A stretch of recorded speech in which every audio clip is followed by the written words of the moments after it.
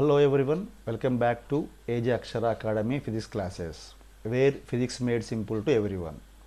This is video lecture number 1 from chapter Dual Nature of Radiation Matter.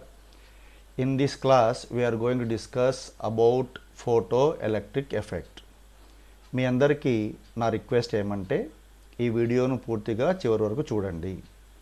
అలా చేయడం వల్ల మీరు కాన్సెప్ట్ను పూర్తిగా అండర్స్టాండ్ చేసుకోవడమే కాక ఫిజిక్స్లో ఉన్నటువంటి ఫోటోఎలక్ట్రిక్ ఎఫెక్ట్ సంబంధించినటువంటి ప్రాబ్లమ్స్ను ఈజీగా సాల్వ్ చేయగలరు. ముందుగా మా ఛానల్ను ఆదరిస్తున్న మా సబ్స్క్రైబర్కు ధన్యవాదాలు. ఈ వీడియోను మొదటిసారిగా చూస్తున్న వారు మా ఛానల్ను తప్పగా సబ్స్క్రైబ్ చేయగలరు. అందువల్ల మరి ఫోటో ఎలక్ట్రిక్ ఎఫెక్ట్ అంటే ఏమో చూద్దామా. సో ముందుగా ఫోటో ఎలక్ట్రిక్ ఎఫెక్ట్ అంటే ఏంటి? When light of suitable frequency is incident on a metal surface, then electrons are ejected from the surface of the metal. This phenomena is called as photoelectric effect, and the emitted electrons are called photoelectrons, and current in the circuit is called as photoelectric current. అంటే ఏదైనా ఒక metal surface పైన suitable frequency ఉన్నటువంటి లైట్ను fall అయ్యేలాగా మనం చేస్తే దాని surface నుండి ఎలక్ట్రాన్స్ అనేటివి ఎజెక్ట్ అవుతాయి. అలా ఎలక్ట్రాన్స్ను ఎజెక్ట్ చేసేటటువంటి ఫినామినానే మనం ఫోటో ఎలక్ట్రిక్ ఎఫెక్ట్ అంటాం. అంతేకాకుండా photoelectric effect is general phenomena exhibited by all substances but is mostly observed with metals. అంటే ఏమి ఇక్కడ మనకు ఫోటో ఎలక్ట్రిక్ ఎఫెక్ట్ అనేది అన్ని సబ్స్టాన్సెస్ ఎగ్జిబిట్ చేస్తాయి, కానీ photo electric effect is most easily observed with metals ద్వారా మనం దీన్ని చక్కగా అబ్జర్వ్ చేయగలుగుతాం. Certain alkali metals like sodium, potassium, calcium show photo electric effect when visible light falls on them. Alkali metals అయినటువంటి sodium, potassium, calcium వంటి substances పైన visible light fall అయినప్పుడు కూడా మనం ఈ ఫోటో ఎలక్ట్రిక్ ఎఫెక్ట్ను అబ్జర్వ్ చేయవచ్చు. అంతేకాకుండా metals like zinc, cadmium, magnesium show photo electric effect to ultra violet light. Zinc కానీ, కాడ్మియం కానీ, మెగ్నీషియం వీటిపైన అల్ట్రా వైలెట్ లైట్ అనేది ఫాల్ అయినప్పుడు we can able to observe photo electric effect. Now first we are going to discuss about the facts in experimental study of photoelectric effect, or it is also known as Lenard's experimental study of photoelectric effect.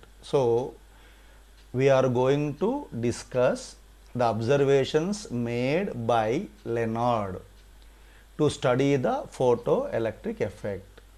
In this one, the first observation is effect of intensity of light on photoelectric effect. So from the graph a graph is drawn between photoelectric current and intensity. From this graph it is clear that photoelectric current is directly proportional to intensity of incident radiation. See the graph clearly.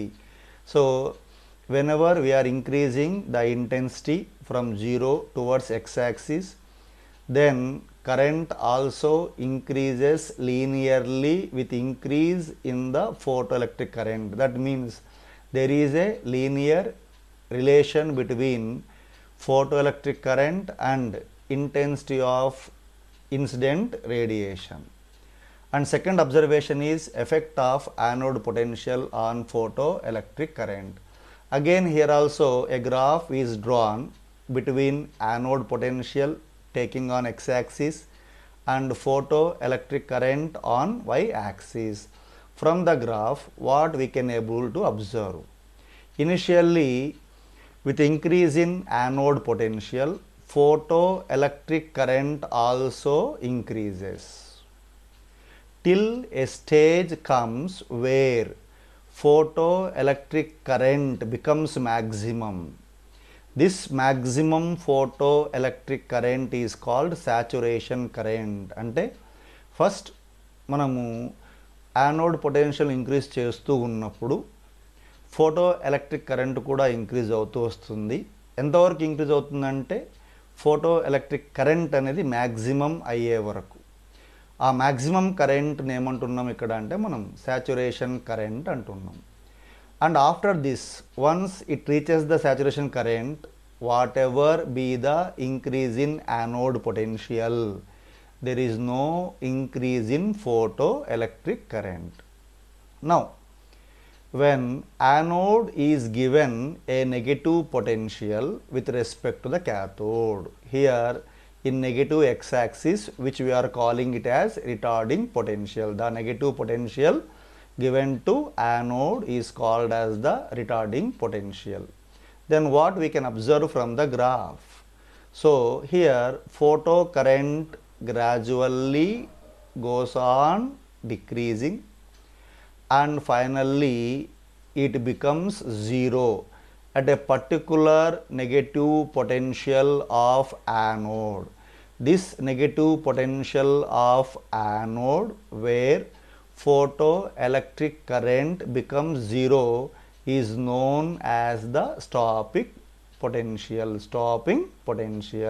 So whenever you are increasing the retarding potential values, then photoelectric current gradually decreases and becomes zero at a particular negative potential of anode, which is called as the stopping potential. Third observation in Leonard experiment is effect of frequency of incident radiation on stopping potential. Here we have two graphs. So first let us go for graph 1. In this graph, collector plate potential is taken on x-axis and photoelectric current on taken on y-axis.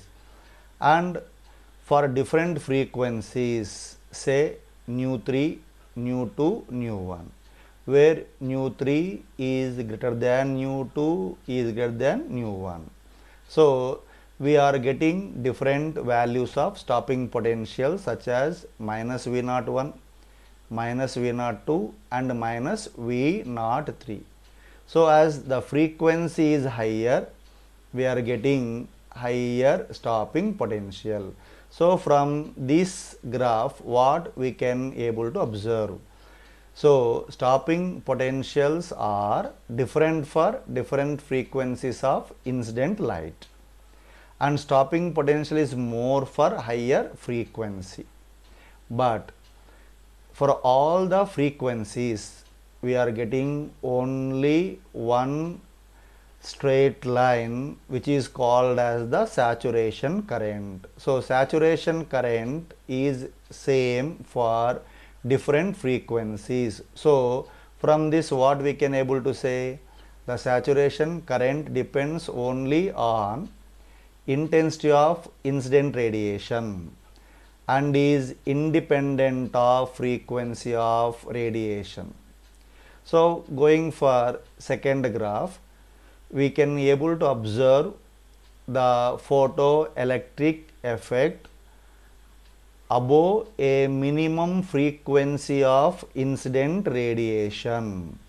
So the minimum frequency of incident radiation nu0, so which is just sufficient to eject the photoelectrons from the surface of a metal, is called as threshold frequency. అంటే nu0 కంటే తక్కువ frequency ఉన్నటువంటి light గనక metal surface పైన incident అవుతే మనకేమవుతుంది? there is no photoelectric effect. We cannot able to observe photoelectric effect. Why? Because ejection of photoelectrons cannot takes place whenever frequency of incident radiation is below nu naught. That's why nu naught is called as the threshold frequency. And now from the Leonard experiment, so we can have four laws of photoelectric emission. The first law of photoelectric emission is the photoelectric emission is an instantaneous process or phenomena. That means the time interval between the incident of radiation and emission of photoelectrons is less than 10 to the power of minus 9 seconds. అంటే ఇక్కడ ఏమవుతుంది, నీకు light fall అవ్వగానే దాని నుంచి ఏమవుతున్నాయి, electrons అనేటివి eject అవుతున్నాయి. అంటే there is no time lag between incident of photon and emission of photo electrons. That's why it is known as instantaneous process or instantaneous phenomena. And what is the second one? For a given metal and frequency of incident radiation, the photoelectric current is directly proportional to the intensity of incident radiation. Whenever frequency of radiation is kept constant and we have same metal, then we are changing the intensity of incident radiation. What happens here?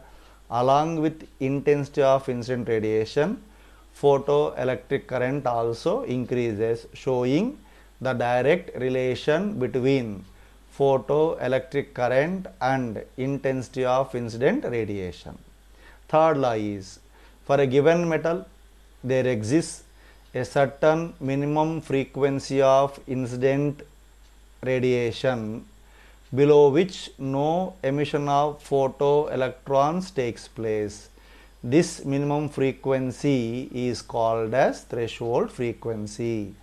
So whenever the frequency of incident radiation is below a certain minimum frequency, then electrons are not ejected from the surface of the metal. That minimum frequency below which emission of photoelectrons does not takes place is called as threshold frequency. And finally, above the threshold frequency, the maximum kinetic energy of photoelectrons is independent of intensity of incident radiation but depends only on frequency of incident radiation.